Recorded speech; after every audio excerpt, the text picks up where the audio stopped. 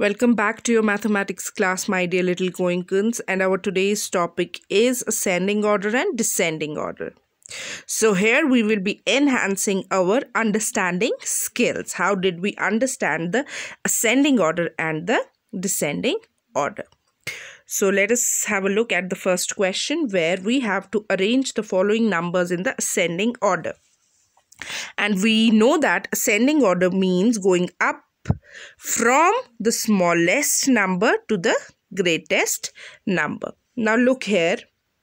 I am having 1328, then 5370 and 8967 and then 4671. So I will look for the smallest number. So I will check the thousands place. So I found that 1328 is the smallest number here. So I will cancel this. Then among these three numbers, I will find another smaller number. So I will again check the thousands place, and I found that 4671 is another number.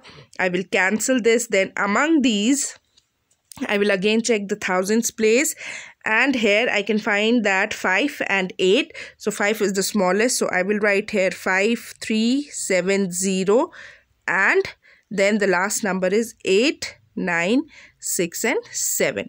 You will solve all these questions in the same way. You will check the thousands place and arrange the numbers in the ascending order. Now let us have a look at the second question, where we have to arrange the numbers in the descending order. And we know that descending order means coming down the stairs, where we start from the greatest number and end at the smallest number. So let us have a look at these numbers here. So I will check the thousands place, and here I have 1, 4, 3, 5. So the greatest number is 5155. So I will cancel this. The next greatest will be, again I am checking the thousands place. It will be 4214. Then among these two, I have to find the next greatest number, and it will be 3, 5, 6 and 7. And at last, I am left with 1, 7, 5 and 8.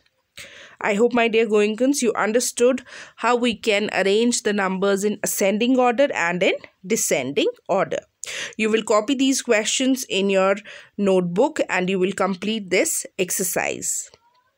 I will get back to you with one more session. Till then, you take care of yourself, and remember, ascending order means going up the stairs from the smallest number, starting from the smallest number and ending at the greatest number. Whereas in descending order, we come down the stairs starting with the greatest number and ending with the smallest number.